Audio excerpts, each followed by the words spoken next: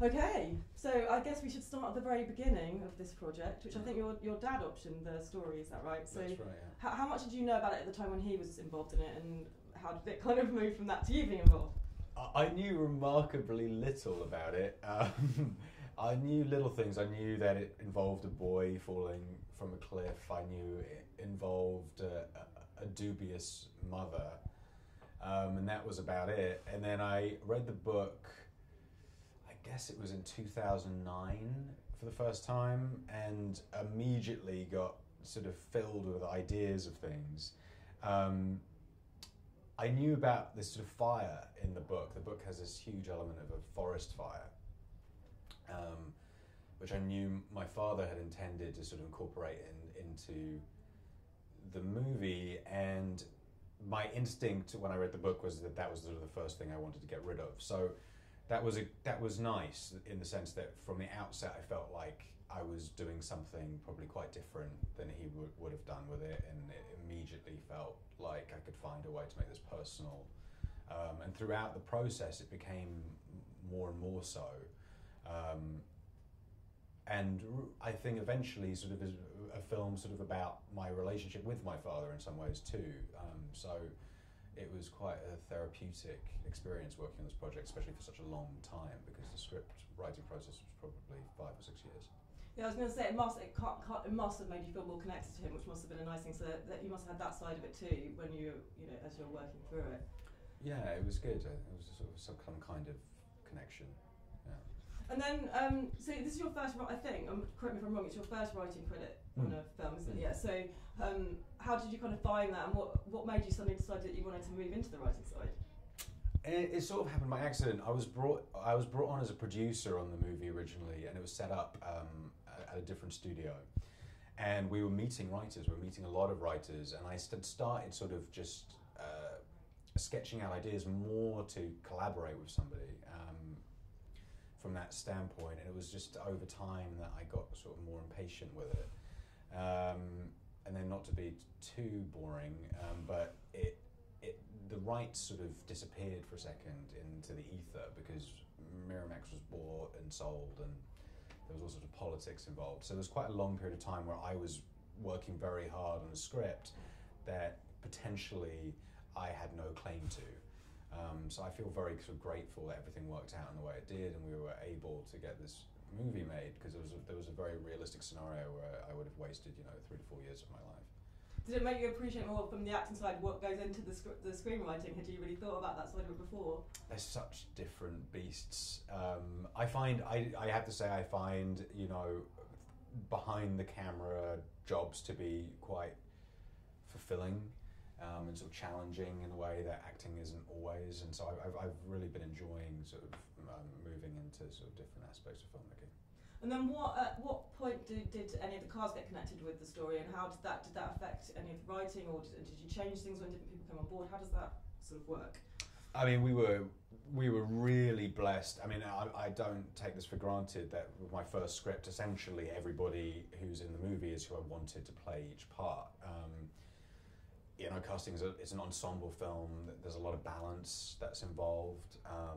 It's hard to imagine in most of these roles for me, if not all of them, anybody else playing them. I mean, the fact that Sarah Gadon was 26 or 27 at the exact time that we were making this movie is some kind of miracle, and I really am not sort of being facetious when I say I don't know who else could play that part. It's such a specific vibe she has and look that she has, and something inherently kind of nostalgic about her performance, and it's hard to imagine another actress of that age and caliber who could emulate that. What did you have a writing background? Did you have you done any kind of formal training in writing? So was it harder than you anticipated? How It was really hard, mostly because of, I think, how far away the script evolved from the original source material, and so and the source material has unavoidable narrative elements that are quite elaborate and sometimes illogical. So the challenge for me was really mostly about how much we could get away with and how much we could sort of shield the fantastical elements of it in a way that felt digestible and easy to follow. I mean, that was sort of the biggest thing, was I want to make sure people were not confused, that they could absorb these quite abstract ideas and go along with them for the ride. And that took just a lot of polishing. And then how about your collaboration with the director, and how did the two of you interact, and how did that work? Alex I think this movie is a lot more personal, weirdly, to Alex than it is to me, and that was a big reason that I was so determined for him to make it. We'd made a movie together. I'd acted in a movie that he was directing, and I think probably subconsciously my motive for doing that film was that I had an inkling that he might be right for this. And on set, I asked him a lot about what he wanted to do next, and I don't want to give away elements of our movie, but he basically described various scenes from the script that I was writing. And I said, well, you should probably read this thing because it's, involves some of this stuff. And he read it and sort of had a very strong connection to it. And then the more I learned about him and his personal life, I realized that a lot of the things that were happening in the movie were things that he'd experienced personally. And he just brought something so passionate to the film. And I'll be honest, I'm sure I'll say the same thing. We butted heads a lot. It was not a straightforward relationship. We were very tenacious with one another, but it was absolutely coming from a place of love and excitement about what we were working on. And I think that's probably just, I think we probably both thrive a little bit in conflict. And looking at the movie now, I can't imagine there's another director, selfishly, who would have visualized the movie in a way that was so loyal to what was on the page. I mean, it's kind of shocking how aligned those two pieces are. And then we can't really talk too much about the plot, because I think, as you say, you don't want to give anything too much away. But what was it about the story, or any particular characters that you really felt an affinity to, or what was the sort of your main excitement within the story? So you're right, you're sighing. No. Sorry. I just want to make sure I wasn't doing something really annoying all the time. He's like tutting under his breath. Sorry, the question was... So kind of, without giving too much of the plot away, what was there elements of the story that you really connected to, or particular characters that you massively connected to? I think everybody, when you're like a writer, I think everybody becomes you. Like pretty much everybody is you, or some shade of you. I'm really fascinated by the power of beauty.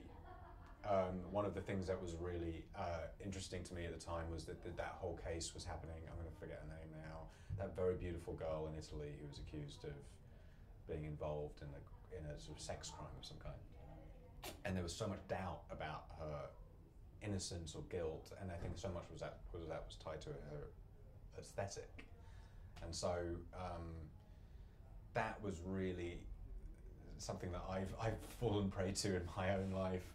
And I think beauty is a really kind of, Nick Raffin's just made a whole movie about this, but I think there was a lot of fun stuff to explore there. And then also the notion of forgiveness and how our memory can become fictitious, and there's lots of things that I thought were really compelling about it. It's a rich piece of material. I'm very grateful to Liz. And just this whole idea of being in a coma is something that I think everyone it's something that at some point you all think about, and it's just like a terror. That is like, well, for me, it's like a terrifying thought to be, and I imagine for most people, to be trapped in your own body. Is it something? Is it something you thought about in that? I don't think any writer is going to be excited about writing a movie about somebody who's in a coma for the entire film. It's not a great starting point. But sometimes I think sometimes those restrictions are what allow you to kind of break free and be more imaginative. So no, I wouldn't say the coma element was something that I was immediately excited about, but I liked what it kind of forced me to think about. Yeah, no, I think you're right. I think that it means you have to be more artistic with it, because you can't, as you say, someone sitting in a bed, lying in a bed, it's not going to be massively compelling.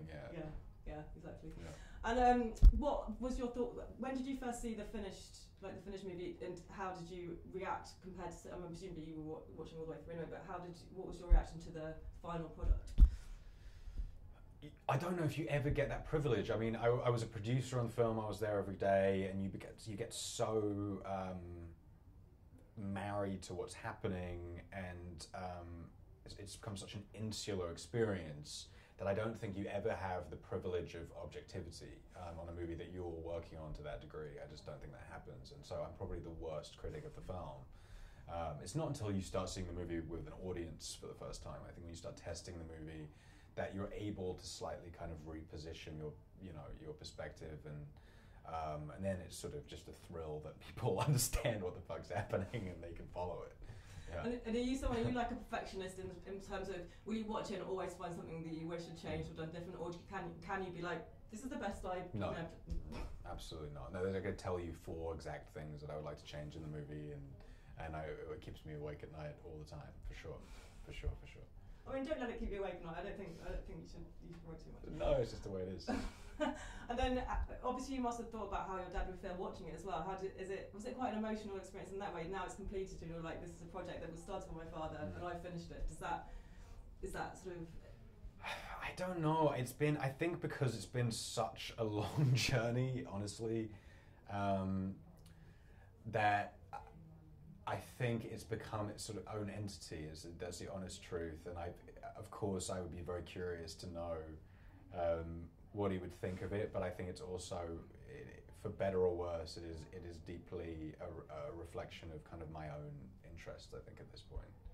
And has it made you want to do more writing? Has it made you what? I mean, I have done more writing. It's a deeply lonely process. And I'm very, very slow. I mean, I've written a couple of things since, and they've all taken me sort of equally long to get through. So that tells me it's probably not a natural skill for me.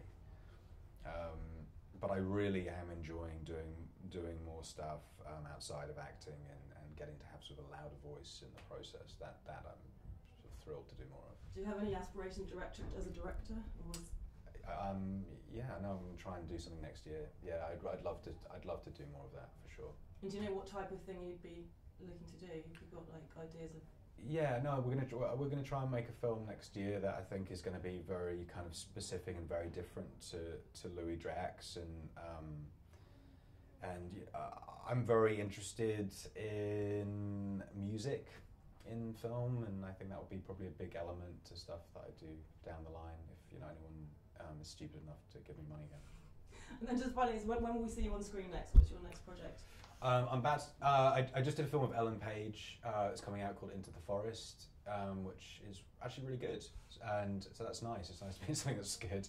And I'm about to start shooting a mini-series, which is an adaptation of this book called The Handmaid's Tale, which I wasn't sort of super familiar with before, but it's a really kind of fascinating book, and Elizabeth Moss is starring in that, and I think we begin next month or something, so that's going to be a long but fascinating journey. Yeah, there seems to be a lot of hype about that. There's a lot of buzz already. Oh, it's good. It's good. I didn't know anything about it until very recently. It's a very provocative piece of material, and it's really dark, sexually very sinister, which I think is good. It's quite hard nowadays. I'm going to talk about this for too long now, but I think, with the prevalence of pornography, to get people to want to watch sex on screen is quite difficult. It's not that exciting anymore. I grew up in the 80s where every movie was sold on the possibility of nudity, and now I don't know how meaningful that is. But if sex is really perverse, and there's something uncomfortable about it, I think there's more of a reason to look at it. For me, anyway, I think you get more curious as to what it is. So I think people will watch it. Which is why, like Game of Thrones and things like that, people love that. Yeah, and and to promote my lead actor, 50 Shades of Grey as well, is something that I personally still find very kind of compelling and interesting, and sort of it's amazing how that sort of grasped audiences in such a deep way when it's so specific and fetishistic. I mean, when I was a kid, it was pause the DVD on the section, the one bit where there's nudity, and everyone would be. What? Did girls do that as well? Or did they pause for the boobs as well? Well, not necessarily for the boobs. It'd be for like the kisses or the the little sexy bits. Oh, interesting. I'm making myself sound so innocent now. But yeah. Well, thank you very much. Thank you. It was lovely to talk to you. That was a very good question.